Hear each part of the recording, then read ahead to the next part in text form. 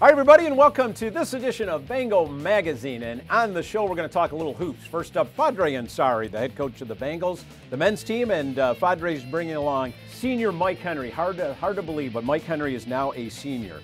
Kevin Clifford from women's basketball joins us, and Kevin has Katie Villarini, his outstanding freshman guard from Hamburg. Mark Howlett from men's soccer. We're not talking soccer. We're talking about some community outreach that the soccer program does. So Mark's going to talk a little bit about that. Of course, we have Boy Wonder, Patrick Smith with Bengal Update, and the Athlete of the Week is on the show as well. So we've got a big show. We're going to come back and talk a little hoops with Fajri Ansari. Stay with us.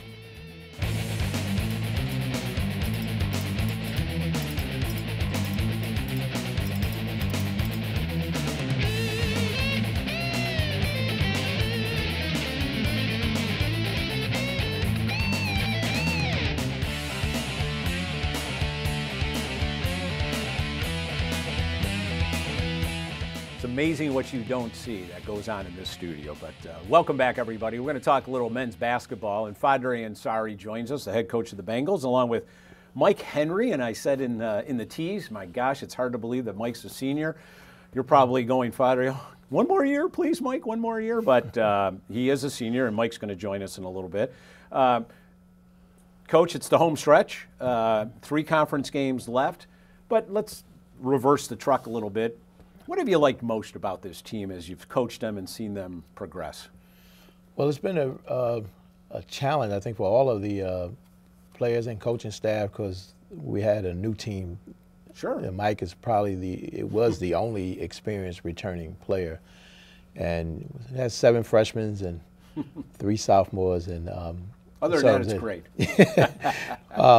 But it's been rewarding to see the growth, albeit a little later than I had hoped. But you know, we have to, the cliche show, trust the process, and That's right. and I think the future is really bright, and the guys are learning, and it's have taken a while to get together. You know, like any new team at any level. You know, Right. we even see professional teams when they have these all-stars that join the team. It takes a while to kind of merge the chemistry. So, absolutely. And you know, Mike's been put in a tough position, you know, kind of inherited a new team where when he was a freshman it was kind of the opposite. That's you right. know, and but his numbers have maintained consistency, and it's a battle, and it's been rewarding overall. Yeah, Michael, it has been a challenging year, and I would think it would be for you, especially your senior year, and all the youngsters as we call them. Maybe your most trying year from a leadership and an on-court presence as you look around and kind of go, where are all the veterans? And they're not there. It must have been. It must be very difficult for you. Yes, it was difficult this year, but I love my team. Yeah. Like you said, the youngsters, the freshmen, they're great. They're not scared to shoot the ball. You don't really see a lot of things like that. Right. You know, by their junior year, they're going to be top scorers. Yeah. He has meant so much. He has been the face of the program for a few years, and when you look back on his career and you look statistically at his career, it's really quite amazing. Sophomore, junior, senior, came in second semester as a freshman, but sophomore, junior, senior, I mean, a leader in scoring, leader in assists, leader in rebounding. I mean, really has been one of the players on the team. When you reflect back on his career and what he's meant, talk to us about Mike Henry. Well, I just remember meeting him in the old dinky YMCA gym in Syracuse. A friend of mine, so that just seems like, you know, seems like a long time, and then at the same time seemed like yesterday. Right. And I remember his first game, when he joined us in midway in his freshman year, he actually made an impact. We were on the road in a tournament in New Jersey, which we wind up winning, and I think we, other than this year, we actually won every tournament that we've been in, you know, non-league tournament. Wow. And Mike has been an instrumental part of that all the way. He's versatile. He just plays almost every position, and you can't really put a measure on how much he is going to be missed in terms of his numbers. You know, take for granted it's going to be hard to replace. but always spirited. Very good. Never a dull moment. No, and on the court too. He plays with passion and emotion, and he wears it on his sleeve at times, and that's great. Mike, reflect for us as you look back on your 4 years, especially the last 3. What do you think about most? It's crazy. Like Coach Fajri was just saying, it feels like yesterday. I came in, I moved into Tower 2, you know, straight off a J term. Played my first tournament in New Jersey. I looked on the bench, he called my name, I was just zoning out, I didn't know what to do. I didn't think I was going to play. It was like I only had like 3 practices, so that was just a big moment. That was probably one of the biggest moments of my life, honestly. Did you ever think it would turn out, you're the 17th player now to score 1,000 points in Bengals history, and there's been some incredible Bengal basketball over those years. Do you ever kind of look back and go, how did this all happen? Wow. Or is it what you kind of expected, you know, as a collegiate player? It hit me fast, and I did not expect it, I'll be honest. Greatest game, greatest memories? That was definitely one. New Jersey. Your first year yep, as a freshman? First championship. Okay. Sophomore year, we went to Lehman College down in Bronx, New York, and we won that tournament also. Individually, I had a big 3 to put it in a double overtime, and I ended up fouling out with like the first minute in double overtime. But trusting my team, we got the win. There you go. Absolutely, guys. We've got 3 games left in the conference. Playoff is not secured. Some victories needed here. So we've got Oswego, Cortland, Fredonia on the road, not here. What's it going to take? Well, we're going to have to try to control the tempo of the game. You know, our league is tough. There's no nights off. Good coaching, experienced coaching. Everybody does their homework, so they try to, you know, I tell the players we have to play chess at times. It's not a checkers game. And especially down the stretch, you have to be able to. So we let a few games get away this year like that, so we can't afford to let that happen here. Oswego, we certainly let that game get away at home. They are not as deep as I think we are, but we're going to have to really pressure them, not let them be comfortable in executing. Right. Cortland's always tough. We knocked them off last year, their play, so they had a couple of tough recent games. So, but now is, you know, no longer a freshman, no longer young. We're starting to gel a little bit and have impose our will. You know, that's what's going to be absolutely. Important. Well, Mike, keep scoring, keep moving up the ladder in terms of the all-time scorers, and let's get a few wins, and we'll see you again for playoff talk. Thanks for being on the show, guys. Okay. We're going to take a quick break. When we come back, we're going to talk women's basketball with Kevin Clifford. Stay with us.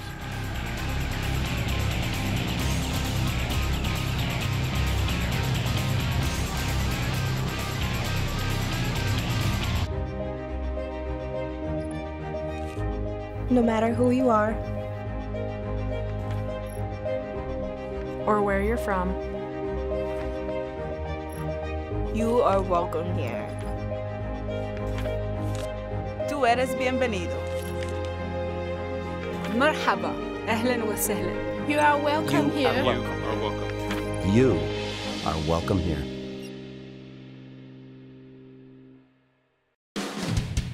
Well, we're sending congratulations out to Erin Guillen from women's hockey. She is this week's Athlete of the Week. The senior business major had 4 points during the weekend sweep of dreaded Cortland, registering a goal and 2 assists in a 5-0 victory. And then she scored the game-winning goal in Saturday's 3-2 come-from-behind victory. Erin leads the Bengals this season. She's got 12 goals and 18 points and is Buffalo State's all-time leading scorer with 95 points on 54 goals and 41 assists in 101 games. That's outstanding. So congratulations again to Erin Guillen, this week's Athlete of the Week. And who knows, maybe we'll have an Athlete of the Week sitting right next to you one of these days, Kevin. Kevin Clifford joins us along with Katie Villarini, his outstanding freshman guard from Hamburg, as we were talking off camera. And Coach, we're down to the home stretch. I've got three conference games left as of this viewing, including non-conference, I guess, against Morrisville. But what have you liked most about this team as you get down to the home stretch? They're still playing together. They're still coming every day to practice, trying to get better and improve. They're a close-knit team, which is nice to have on and off the court. And we're young too. We have a young core, so so they keep improving, and we just got to learn how to finish the games here. Okay. So you're nodding your head when he said close knit, and you're one of the youngsters. Katie, you're a freshman.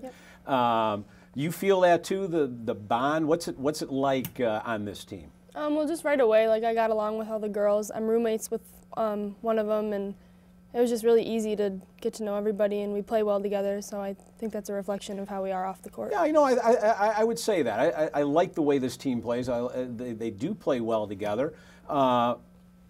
Your comment to me, gosh, you present yourself as a senior. You're mature. You're mature in how you speak and on the court. But you're a freshman. How's it going for you this first year? Is it what you thought it would be, the college game, and how well you're playing? It's been a lot of fun, and I have a lot to learn from my coaches. And I was kind of thrown into a leadership role, which, I mean, it's difficult at times, but I mean, I think I'm handling it pretty well.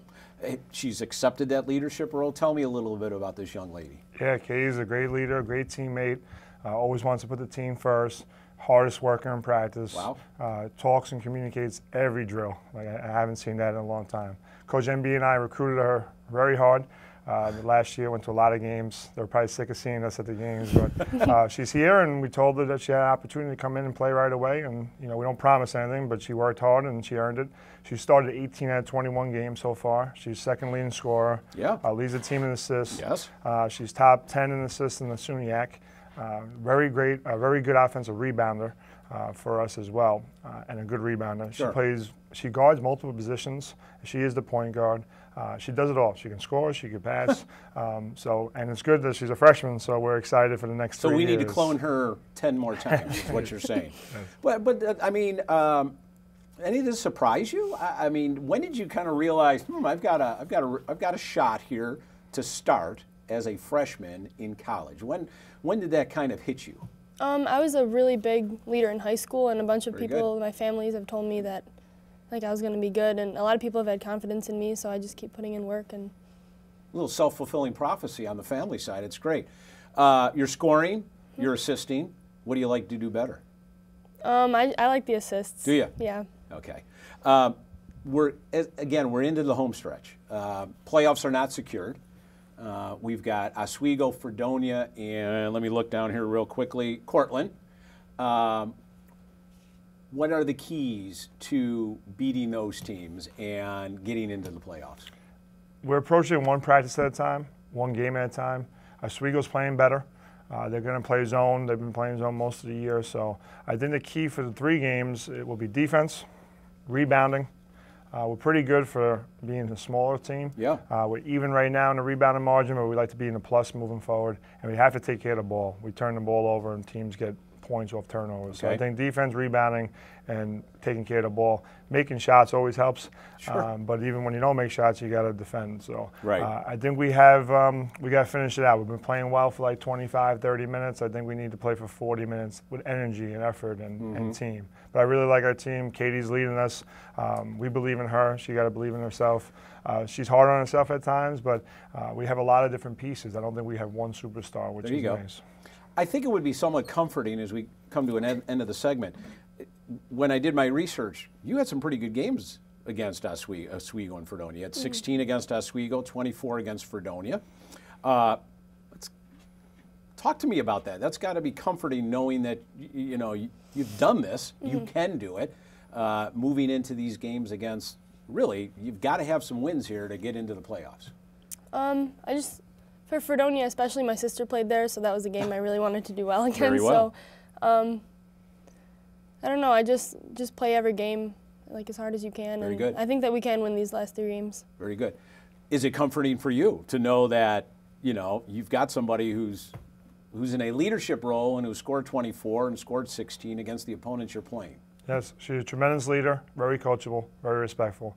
And I think she could do different things. So if she's not scoring, she's dishing it out. But there's games when she's had big games, 16 points, 24 points. So I think she's improved a lot. She's shooting 33% from the field. So I think it is really nice that she's able to do that. Right. But we need other people to step up as well. Very good. Well, I wish you best of luck these last 3 conference games. Let's get into the playoffs, okay? Thank you. We are going to take a quick break. When we come back, Mark Howlett, men's soccer, but he's going to talk about community outreach. Stay with us.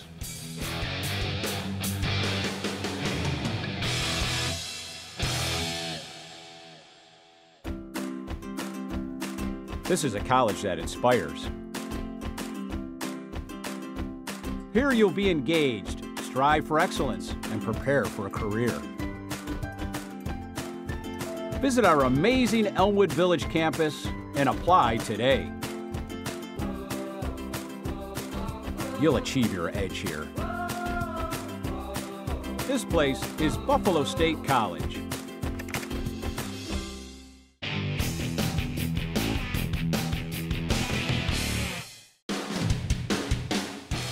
Hello everyone and welcome to Bengal Update. I'm Patrick Smith with a recap of news, scores, and look at upcoming events surrounding Buffalo State athletics. Number 13 men's hockey is 15-5-3 on the season and 8-3-3 in conference action, following a 4-1 loss to number 4 Oswego on February 2nd and a 2-2 tie to Cortland on senior night on February 3rd. The Bengals clinched a playoff berth in the SUNY playoffs and are tied with Geneseo for second place leading into the final weekend. The Bengals return to the ice at Plattsburgh on Friday, February 9th at 7 p.m. Women's hockey improved to 13-8-2 overall and 9-4-1 in the NEWHL. The Bengals picked up a weekend sweep of Cortland with a 5-0 win on February 2nd and a 3-2 come-from-behind win on senior day on February 3rd. The Bengals clinched the number 2 seed in the inaugural NEWHL playoffs and will host a semifinal game on Saturday, February 24th at 4 p.m. Buffalo State returns to action on Saturday, February 17th as it travels to number 1 Plattsburgh at 4 p.m. for the first of a 2-game series. Men's basketball swept the SUNY weekend to move to 8-13 overall and 4-11 in conference play. The Bengals earned an 81-77 win over New Paltz on senior night on February 2nd and used a late free throw to knock off Oneonta 72-70 on February 3rd. Mike Henry is 17th in program history with 1,184 career points and is 4 behind number 16 Herman Jones. Buffalo State is at Oswego on Friday, February 9th at 7:30 p.m. Women's basketball is 8-13 overall and 5-10 in SUNY action, following a 79-58 loss to New Paltz on senior night on February 2nd, and a 61-42 loss to Oneonta on February 3rd. With 3 games left, the Bengals are 1 game behind Fredonia for the 6th and final playoff position. Buffalo State returns to action on Friday, February 9th with a 5:30 showdown at Oswego. Buffalo State's men and women's swimming and diving competed against 5 teams in the Geneseo Invitational on February 3rd. Justin Mosier qualified for the NCAA regional meet and will compete in Ithaca following the SUNY Championships. Angela McCauley led the women with 2 top 5 finishes. The Bengals will next compete at the SUNY Championships February 21st through the 24th at the Flickinger Aquatic Center. Track and field competed against 10 teams at the RIT Invitational on February 3rd. The Bengals capitalized on its sprinting depth to finish 2nd on the men's side, and the women's captured 3 individual events to place 7th out of 10. The Bengals return to action on February 9th and 10th when it competes in the Boston University Valentine's Day Invite. For Bengal Update, I'm Patrick Smith. Well, thanks again, Boy Wonder, for the latest Bengal Update. We're joined now by Mark Howlett. Mark's joining us not to talk men's soccer, although coming off a great year. We can never say that enough, right, Mark, in the NCAA tournament. But the mission of Buffalo State is really an urban engaged campus, as our president likes to say. And I think, honestly, I'm not saying this because Mark doesn't need it, but of my 30 years of working in intercollegiate athletics, I don't think there's a program that I've worked with that does more community outreach and more meaningful community outreach than the men's soccer program here at Buffalo State. And Mark and I, we were talking yesterday in one of our monthly meetings, and I thought, you need to come on and talk about that and let our viewers know what men's soccer does. So enough about me. Let's get you to talk a little bit. Gateway Longview, I'm sorry, is an organization that's been around for about 80 years, helping families and children in need. And you're working with them. Tell us how you got involved with that organization. Yeah. You know, we're always looking to branch out and do new things. I mean, from the start, when we recruit a potential student athlete and we talk about their college experience at Buffalo State, obviously there's the academic piece, sure, there's the athletic piece, but we make it known that there's also a community outreach piece, and that's going to be very important within their experience. You know, so we're always looking to do different things. We've done things that have involved soccer. We've done things that have involved after-school programs. this was a unique kind of opportunity that we were able to put ourselves in shoes of less fortunate. Absolutely. We're able to go into Gateway Longview's residential campus on a Friday afternoon when, you know, typically the young adults, the kids that are there over the weekend are there not by choice. Correct. So we're able to go and brighten their kind of Friday up by going in and just being a resource to them. Right. If they want to talk, if they want to play pickup basketball, if they want to jump rope, we're there to support So that. there's no, I mean, we had talked about this yesterday about what the student athletes do, what you do, and there's really no set role in terms of, okay, today we're playing basketball or soccer at 4:15. You kind of go in there, get the lead from the director, and what happens? Yep, I mean, we show up at 4:30 every Friday. And we being the entire team. Everybody. Very important. The entire team, all of the coaching staff. Wow. Come at 4:30, we sign in, we go into the gym and we wait for whoever's there to arrive. We are there till 6 o'clock, and it could be that we sit around for an hour and a half because no one really wants to do anything. That's right. It could be 2 or 3 of the youth want to play basketball, and guys are just feeding them balls for them to shoot. Mm-hmm. Could be jump rope. It could just be talking. It could be sitting around in awkward silence. Sure. I mean, you know, it's really dictated by what the youth there want to do. How do the student athletes, first of all, I think it's fabulous that up front during the recruiting process, you're telling them, we will be doing community outreach. It is an important role in terms of men's soccer and this campus. How have the student athletes reacted to this? Is it, I mean, I would think there's some type of, you know, hesitancy, like what am I getting into here? But ultimately, there must be a reward. Yeah, I mean, I think it is just embedded in our program now. Wow. You know, there's no questions asked. And when we're going to do this, we're going to do it. And I think, you know, it's interesting with this large group of seniors that have, you know, are graduating this May that are no longer with us this spring. You know, they say, oh, are you going into Gateway Longview again? Because although at the time it may not seem so meaningful for them, after the fact, they realize that they really enjoyed the experience and got a lot out of it. And I think that, you know, for some of our guys on the roster, it's not too far-fetched from their own upbringing. Absolutely. So they're not too far removed from what they're seeing. Absolutely. For the guys that have never seen anything like that before, it's eye-opening. Yeah, and they're very grateful and fortunate for the opportunities they have. It's not the only program you work with. No. You've told me offset here that we're going to reconnect with the Jericho Community program through the Westside Soccer International Club. It's kind of a collaboration. Tell us a little bit about that. So the Westside International Soccer Club, when I first got here 5 years ago, we started going in the evenings and running training sessions, and basically it's for the refugee kids in the area. Very good. That they go and pick these kids up, they shuttle them to the fields, training session, shuttle them back, provide food, and they also work with the Jericho Road Fly program that we were going into after school to do an after-school club with the same sort of, the same population and some intermixed with the soccer program or just the Jericho Road program. So, you know, we're meeting with them again next week to see how we can get back involved. Lovely. And do a little more. Fantastic. Well, Mark, I thought it was important to have you on. I appreciate you taking a little break from recruiting, but we do appreciate you telling the story and telling the mission of Buffalo State as an urban engaged campus. Thanks very much. Thank you. Well, that's going to wrap it up for this kind of interesting edition of Bengal Magazine. And I want to thank everybody here in Creative Services, and I want to thank you for tuning in. And we'll see you again in 2 weeks for more Bengal Magazine.